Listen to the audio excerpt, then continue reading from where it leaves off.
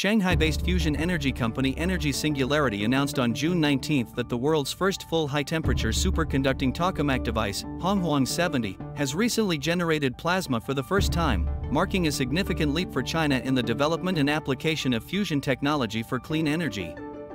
A tokamak device, also known as an artificial sun, is the only type of fusion technology that has completed scientific feasibility verification.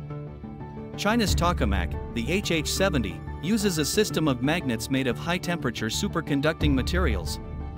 This high-temperature superconducting tokamak combines robust physics with engineering innovation. It is expected to greatly improve the cost-effectiveness of the device and accelerate the commercialization of fusion energy. Amid growing concerns over energy crisis facing the whole world, confinement nuclear fusion is viewed by many experts and industry insiders as the best option in achieving an almost infinite, clean, and cheap source of energy.